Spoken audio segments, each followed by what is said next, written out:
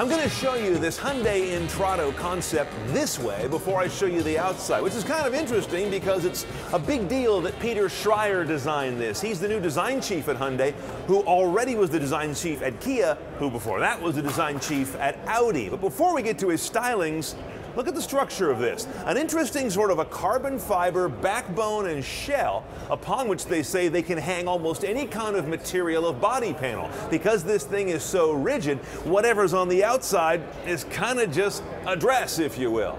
Obviously, this is a hydrogen fuel cell car. You see your two hydrogen tanks in the back. Notice the thing about hydrogen tanks, to get the strength to hold that pressure, they still pretty much have to be these sort of capsule pill shapes. No one's figured out a way to make them sort of irregular shapes and retain their strength, though people are trying because that would help packaging quite a bit.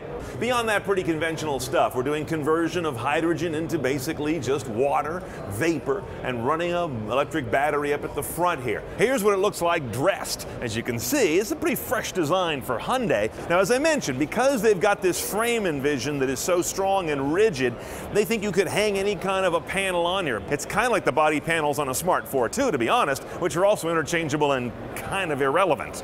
Now look inside the cabin, and I can do a quick off-the-cuff top 5 for you. First of all, head-up display. It's coming down from the expensive cars. Second, LCD instrument panel. Gauges are going away. Third, the pop-up toaster slice style of central display. A lot of car makers are doing that these days. 4, you got this high, wide backbone for the center console. Porsche got on that a few years ago. And 5, you've got, instead of side view mirrors, side view rear-facing cameras. This isn't coming to market, of course. The Intrada is strictly a design exercise, but hopefully one that shows a lot of truth in where Hyundai is going. And by the way, they've already got a fuel cell vehicle out in limited production, so this isn't that much pie in the sky.